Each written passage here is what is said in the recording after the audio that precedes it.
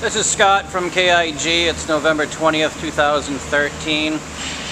This is again our Advantage 15-ton air-cooled chiller, but what we've done is we've filled it with glycol, a glycol solution, and we've converted the controller to the low temperature setting, as well as the pressure switch.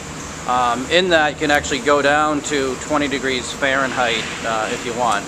We're gonna do a test now, and we're running.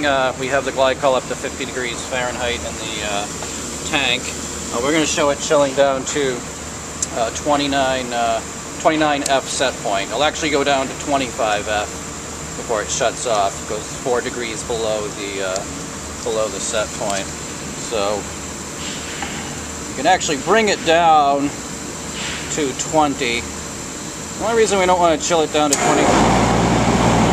Actually, you can bring it down to 10. We don't want to go much below 29 right now as the set point. Only because we haven't done an extensive test on how the glycol solution, how low it can actually go. So that's the only reason we're not going to chill it much less. But again, it's going to go down to about 25F before it shuts off. And as you can imagine, on the outlet of the evaporator, it's several degrees lower than that also. So it started out at 51. We're chilling right now.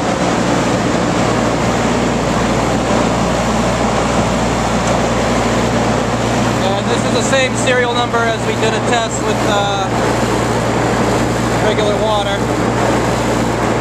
Serial number 99. Sorry about that, it's nothing to say.